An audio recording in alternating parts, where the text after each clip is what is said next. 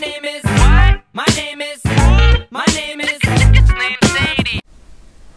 Okay guys, today we are going to be reviewing the AK-47 Klasniklov, AK version.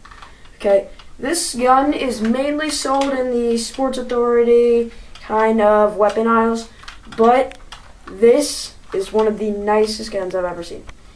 It's unbelievable to see actually how this weapon's made, and what company this is. Actually made by Cybergun.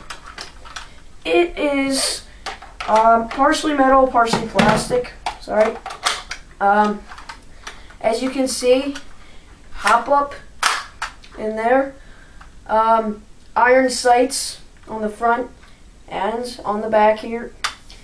The top receiver is made of metal, and the bottom receiver is plastic. We have a full metal trigger and full metal trigger guard. We have the magazine release, which is fully metal, right here.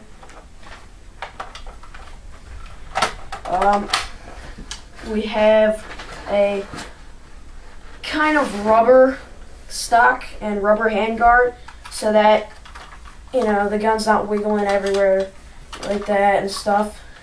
It stays in place, very nice. I'd say on the inside of this rubber, it would probably be metal. It definitely feels like a metal, but you know, I can't take the rubber apart. It'll probably break the gun. This upper receiver part is clear, and so was the magazine, but we actually painted this to red tiger camo patterns, and we're most likely going to paint it just to black. This is a 400 round winding high cap magazine clip, and it's pretty nice overall gun. And we have a metal barrel up here and the red flashlight. Orange flashlighter, sorry.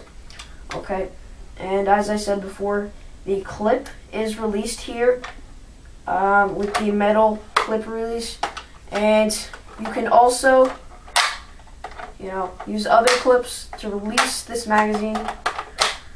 And I'm gonna go over to my friend Pat, and he's gonna tell you a little more about the gun. All right. So if you're lonely, you know I'm here waiting for you. I'm just a crosshair. Guys, I'm going to be going over the stats of the Klasniklov AK-47 manufactured by Cybergun.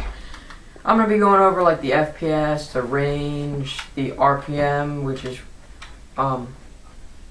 rate per minute, and pretty much that's it. So first off, the FPS on this gun, with the box it said it's supposed to be 487 FPS, but we've tested it. It's around 400 with 20 grams, and then 355 with 0.25 gram BBs, and they're all high grade.